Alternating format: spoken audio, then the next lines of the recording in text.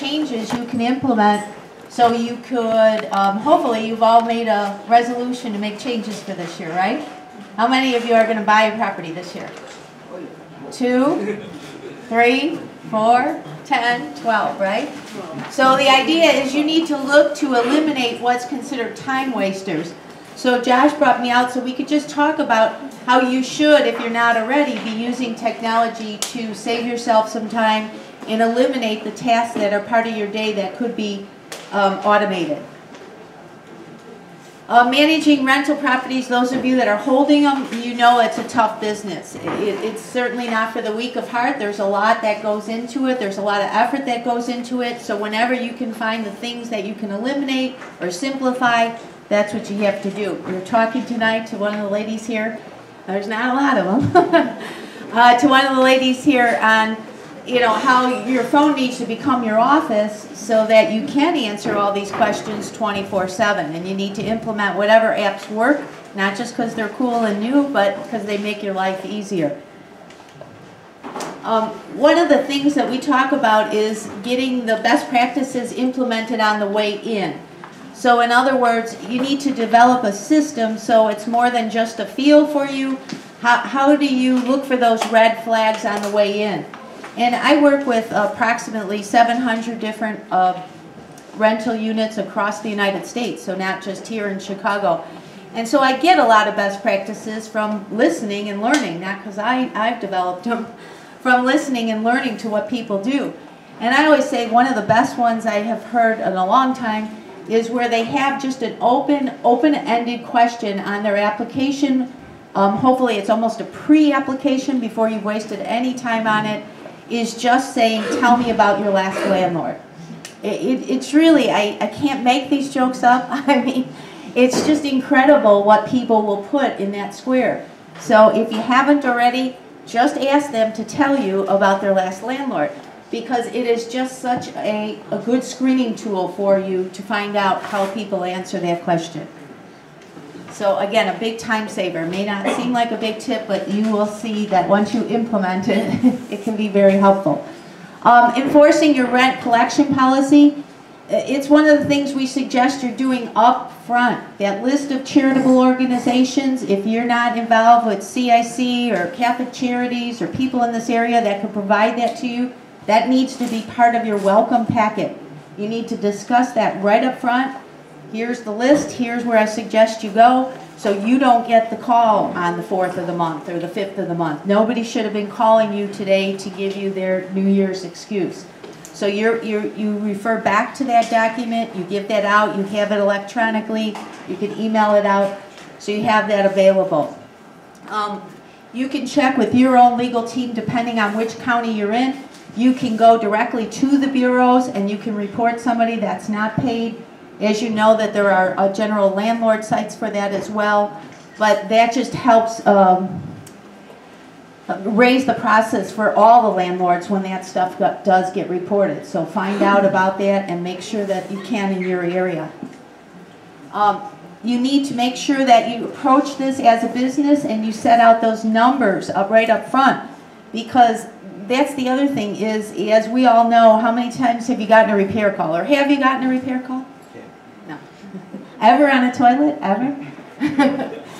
You just compare that to the total amount of calls you get. That's another thing you could do up front. It goes, have a sheet with all your maintenance costs, give it out up front, so that the day that call comes, you can say, did you refer to your maintenance fee list, and you go over that list. So have some kind of even if it's a basic fee and doesn't cover your cost, it's a deterrent to those calls, which are time wasters on your part.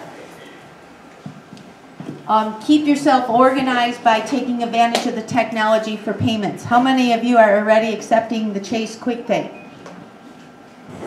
Good set of hands. If you're not, you don't have to be a Chase customer.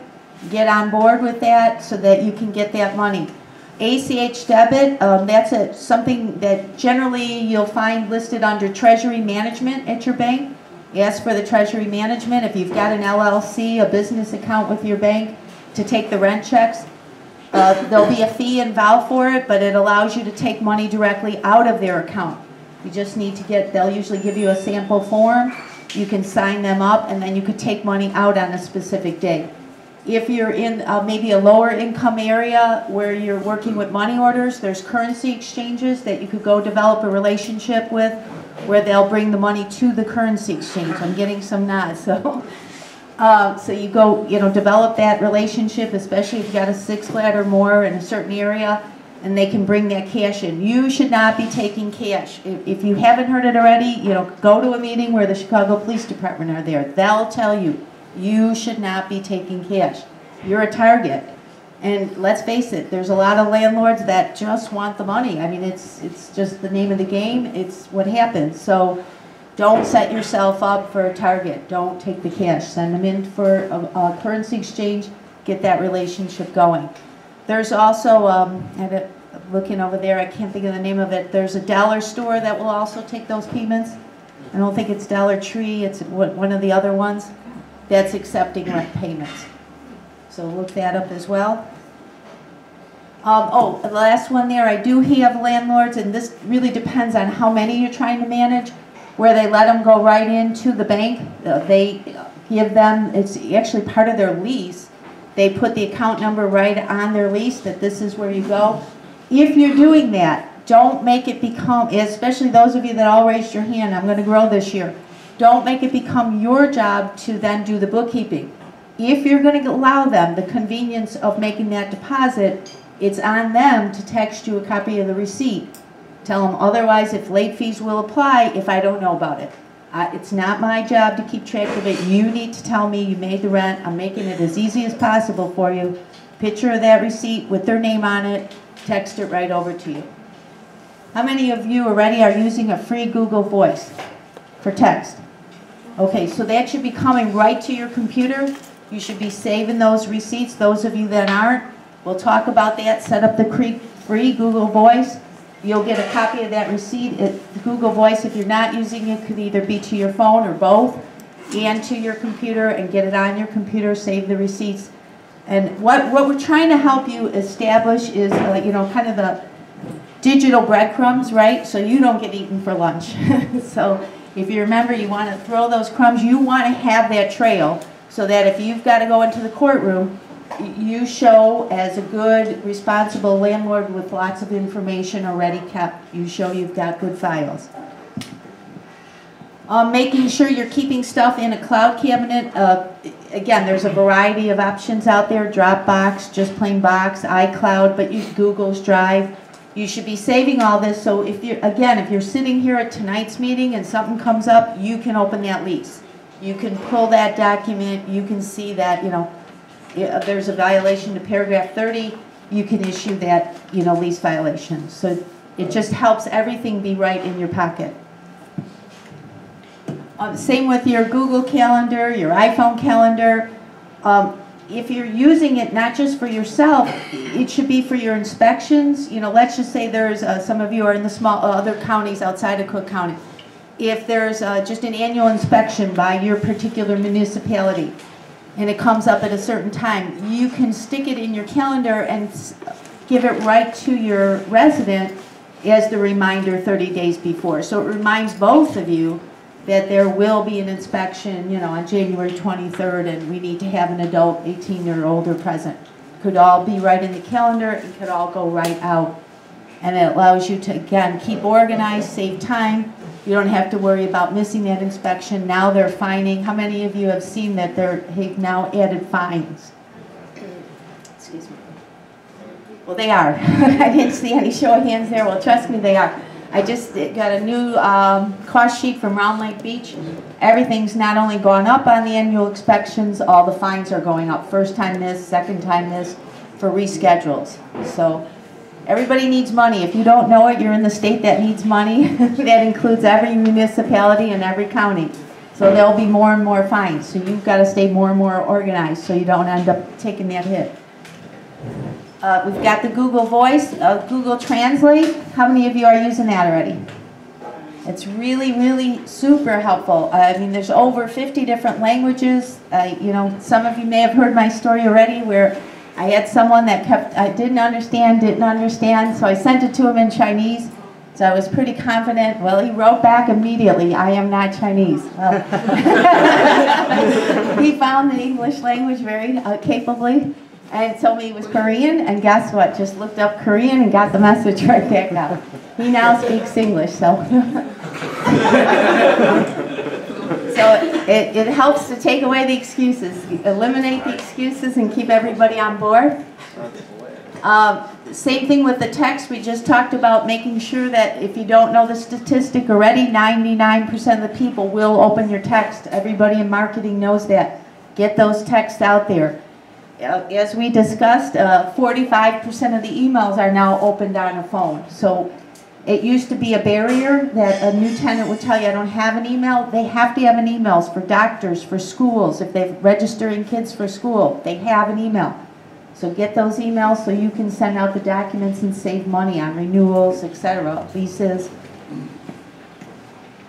Making sure you take pictures. Remember this one? I've got another good story on this one. This one will backfire. Keep in mind that those pictures can be taken of you. I've had some angry landlords during evictions pounding on doors. And they say, you gotta keep calm, because if they've got a camera going, you're in trouble. So keep it both ways.